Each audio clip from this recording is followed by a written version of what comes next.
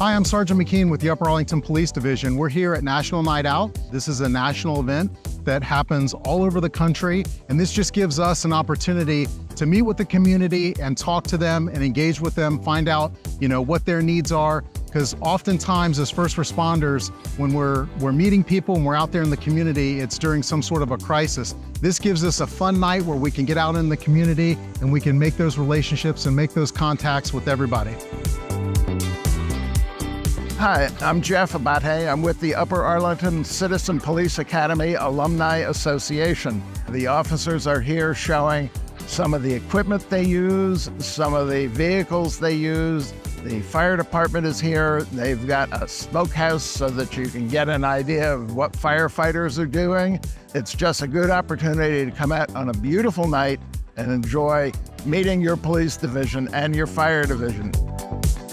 This is our first time here at the UA Night Out. We have some little ones that are excited to see all the firefighters and police stuff. So we went to the UA National Night Out last year, and our kids, they loved it. Obviously, we had to come again tonight because this is like our favorite thing to do. As you can tell, we even get into the spirit here and dress up. So we're just thankful that they had this opportunity.